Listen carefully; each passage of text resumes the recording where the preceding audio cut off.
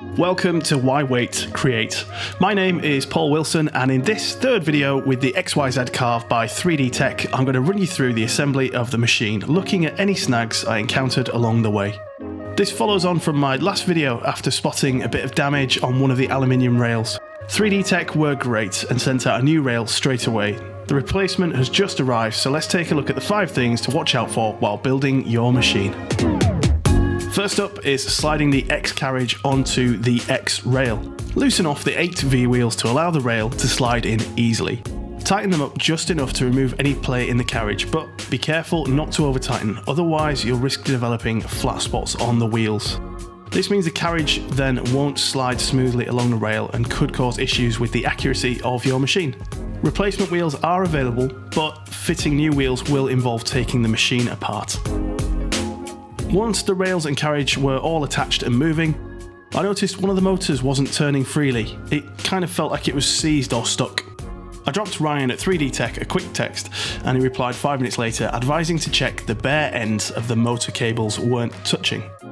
If the wires are touching each other, the motor circuitry is closed and it effectively becomes a generator, generating electricity when moving the motor. I separated the frayed ends of the cables and the motor was free and moving again. Moving on to the drag chain installation. The ends of the drag chain pop off so they can be rotated to the correct orientation. I spent 5 minutes studying the diagrams thinking I'd been sent a wrong part before I realised the ends could be switched around so everything could be mounted correctly. Also, the individual covers pop off the drag chain, which makes life really easy for inserting all the cables. The single best piece of advice I can give at this stage, make sure to label each wire. You'll be thankful later on in the build. I'm not usually this organised with labelling cables and would normally push on, but electrics is my weak point and I'd be clueless with a multimeter trying to figure out which cable related to which motor. Similarly, I didn't want to run into any problems further on which could potentially have been caused by incorrect wiring. Top tip: use the braid for a tidy machine. It's not the easiest to feed the cables through, but worth the end result. Don't put your fingers inside it like I did, it's basically a Chinese finger trap. Using a new soldering iron, which I got from Amazon for around £15, soldering the limit switches was surprisingly easy. I applied heat to one side of the metal terminals and then placed the solder against the wire on the other side of it. I ordered some female spade terminals from eBay, but they hadn't arrived by the time I reached this stage, so the cables are temporarily soldered to the terminals for now. Electrical and wiring into the control box. So this bit's really straightforward if you take your time. For the control box, I started with the wires for the control buttons as they seemed the most straightforward.